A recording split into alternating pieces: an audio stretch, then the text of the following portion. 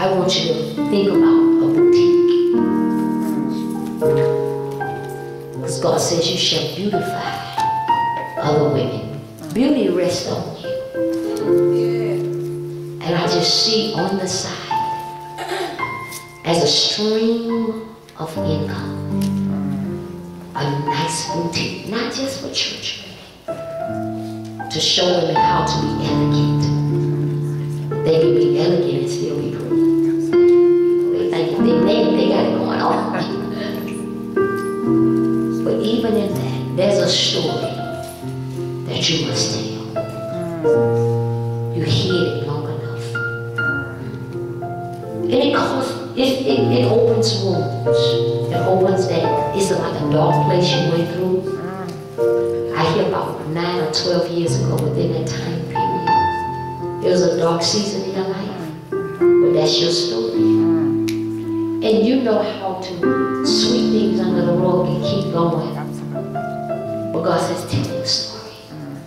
Because oftentimes it comes and it hunts you. And you go into what we call a deep depression. But God says, tell your story. It's going to cause somebody else to live. You never thought in a million years that would have happened to you. But it did. Tell about it. And as you speak it, healing is going to come. Says the Spirit of God. Get ready. Get ready. Because you're going to write about it too. You're going to write about it. God's been waking you up at around about 3 o'clock in the morning. Because this is, I don't know if this is what you do, but this ain't all you're supposed to be doing. It's just something you like to do. But there's a work in the house of God. And you was like, Lord, what am I to do? What's my God? Where I belong? Where my feet at? Where? God says, I've been waking you up to tell you. Next time you get up, say, Lord, speak, your servant here. It's like Samuel. There's a teaching anointing on you also. Sometimes you talking, it makes a lot of sense. You help people, and you don't even know God is using you.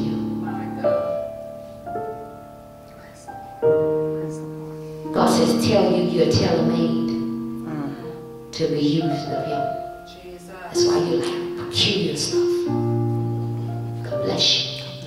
Come on, everybody had a... I can't help but see the camera lady. Lift the hands to the Lord. The Lord, when I said earlier, I mean, she's fine, we're fine. This is just life. I'm just walking a little life with this. I'm just dating people right now. Are you with me? The Lord said that as I stay over here, the Lord, I heard the word sackcloth and ash. What has been grief, what you have been crying over, what have been a grief in your life, the spirit of grief is being pushed back to the Lord. And He's about to anoint you with the oil of joy instead of heaviness. I know you're faithful. The Lord says she's faithful, and you have pressed through some difficult times. But I see the Lord removing the stone, and He's removing the sackcloth and ashes from you. I declare there's a 21-day window for you that God says your enemies will be your footstool. And y'all not saying nothing in this place on tonight. Come on, your enemies will be your footstool. And I declare, oh my God, I don't know you, but I sense your spirit. Come on, grief and crying and petitioning God about some things. Come on, I'm going to declare God. Sometime last month, the Lord says, even in the the Lord said He has to recover something. Somebody give Him glory tonight.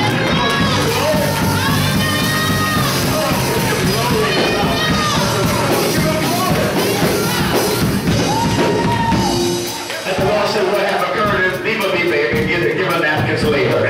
Come on, what have happened in the last month, some things you petitioned God to do. I declare God's going to answer you even in the 12th month. Come on, in the 12th month, I'm going to run of order. Come on, you will have a December to remember. I declare the name of the Lord.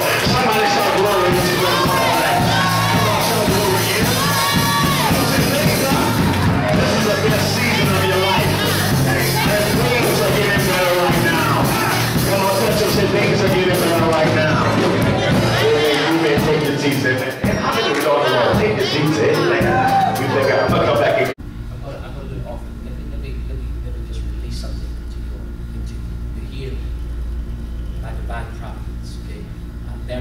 angelical order. That the Lord, what he showed me is that there has been an explosion in you.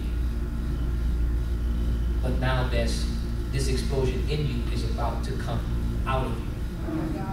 So much as it relates to the evangelistic that you have not yet been able to tap into, that you have not been able to experience. But Father says to me that he's about to create doors and relationships. You are truly called to do the work of an evangelist. Yes. You're truly called. I saw you like touch the hands of pastorate, and I don't know how far that goes, but it seems like at one time you were attached to a pastor. But that residue is on you. I would even go so far to say your husband, but that residue was on you, the pastoral. But the Lord is shifting you into the evangelistic.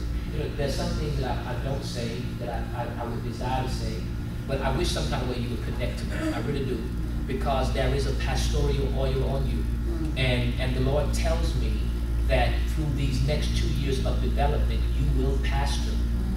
You will pastor, but you need the right guidance. My God. Because you have gifting.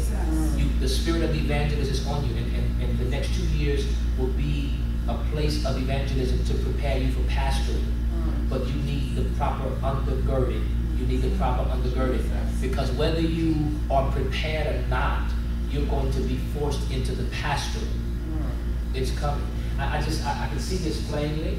I can see this plainly, and I want to go far enough to say that the pastoral was on your spouse, and that oil has not left you. My God. That oil has not left you, and you're weighing the balance. It's like almost now you're trying to find out what are you going to do with your life again.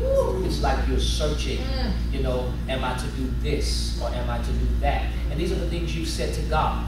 Lord, do I try to start a church again, or do I just evangelize? What is my purpose? What is my place? The Lord says he answers you clearly. The Father says that he has called you to the pastorate.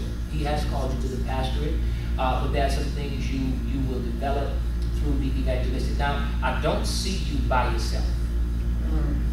I'm just going to be honest with you. I do not see you by yourself. I do not for the stability, because there is a level of anointing for you that relates to marriage. Right? So the Lord has to fulfill every aspect of your physical being, because you have an anointing for marriage. But in this season, the Lord's going to anoint you to deal with those who grieve. He's going to anoint you to deal, because there are single women who are left to pastor the churches because their husbands passed. There are single men who have been left to do ministry because their wives passed. And the Lord's given you an anointing for that. He's given you an anointing for that. And it's going to manifest. Within the next 3 months, you'll see things manifested in you. I would say to you that listen to the voice of Father. And it's crazy. This ain't got nothing to do with what we're talking about. But I keep seeing this vehicle that the Lord's really just getting ready to explode, just getting ready to bless you with. And it's going to happen suddenly. You know, I can stretch your faith. I can stretch your expectations, because I can put the Benz emblem on the front of the vehicle. I can look at the color black. I can see the color black. I can see the leather. The Lord says he's favoring you as it relates to this. And he's about to re-establish, reorder your life. He says, do the work of the evangelist. The pastorate is coming. Jesus. He says he's not healing you. You are healed. He says you just have to choose that you will no longer carry the weight. Right? This is hard, but he told me to tell you, let it go. Just release it. Wake up in the morning, and I got to be direct with you. Wake up in the morning and realize that you're by yourself. Jesus. Because that's the only way he will be able to usher something new into your life. Thank you, Lord. Be open for what he's trying to do in your life. Be receptive, because he's going to bless you. Right? Are we ready to offer? Man of God, you stand up for me.